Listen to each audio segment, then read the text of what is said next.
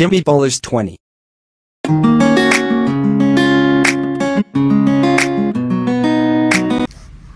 So, my last post, man, like, do I need to remind this damn boy that his last name Lynn? Like, come on, man, let's stop this, man, with these people, man. Like, like, there is no way possible, man, he would have made it on one of our teams, man, with that bullshit going on his head, man.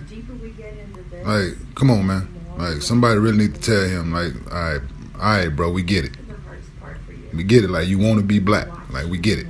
But your last name is Lynn. All right? I'm out. See, I done ruffled a few of y'all feathers, so good.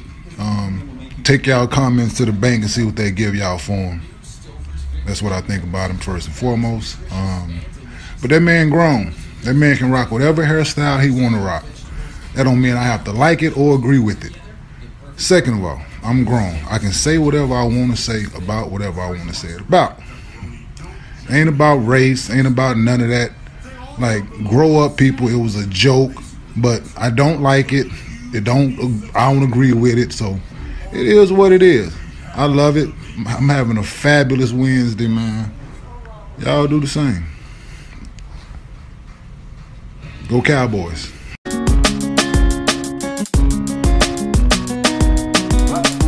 To pit us against each other, like I won versus Kenyon Martin winning, like I don't think that's the right way to go about it. Like, it's not really about winning or losing. Like, the whole point is that, like, we're trying to be unified. So I feel like even sometimes when people come to me and say, oh man, like you embarrassed him, or it's like, dude, that's not what it's about, right? Like, that's not the whole point of this discussion, is to pit it into two sides and see who wins. Like, the whole point is that we all have to get on the same page. And I think like we need to have people stop going on his page and saying racist things to him too. Like, that's not okay. So that's what I would say is, at the end of the day, we all have to be able to,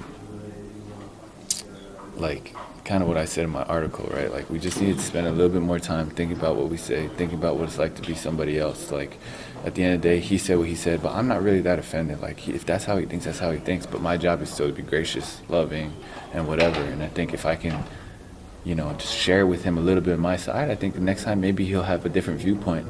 You know, he might have a different viewpoint in a week, but not if my whole fan base comes behind and just starts calling him like I didn't see, but I heard like people were saying like the N-word on his page and stuff. Like, it's just like, that's not what I stand for at all, and I hope that's not like, and that's not really helping us move in the direction that we want to move in. And I think both sides need to come together, and then I think, like I said in my comment, as minorities, it's like, if we are able to appreciate, like, if Asians are able to be passionate about issues that aren't just related to Asians, if African Americans are able to be passionate about issues that aren't just related to African Americans, I think we'll start to see something big happen. And I think we'll be able to, like I said, influence mainstream society, and I think that's the ultimate goal. But all this pitting me against him, or, you know, whatever, like anything that creates that division, I don't really stand for. So that's basically all I would have to say. Sorry I was so long.